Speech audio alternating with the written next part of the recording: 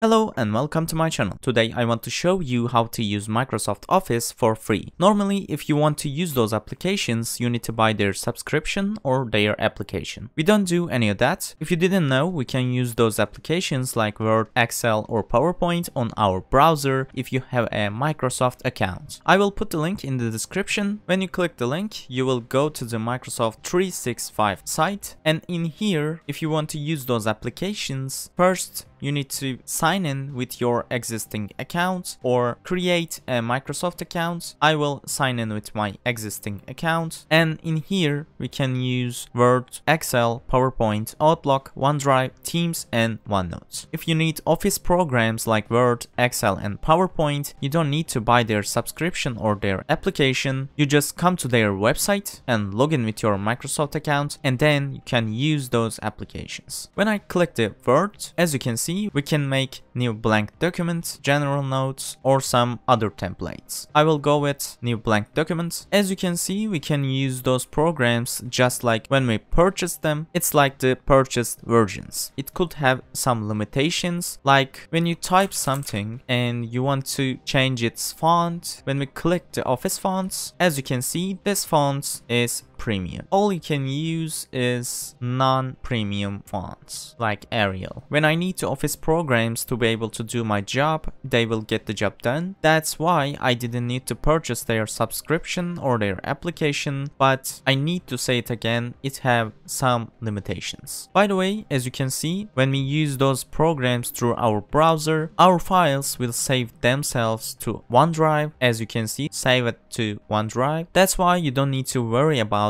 whether I saved this file, and after you finish your job, you can download and save the files to your computer. If you want to do that, go to File, click Save As, click Download a Copy, and click Download a Copy again. I will save the file to my desktop. And I think that's it. I hope the video helped you. Don't forget to subscribe and give a thumbs up to the video. Take care, and I will see you in the next video.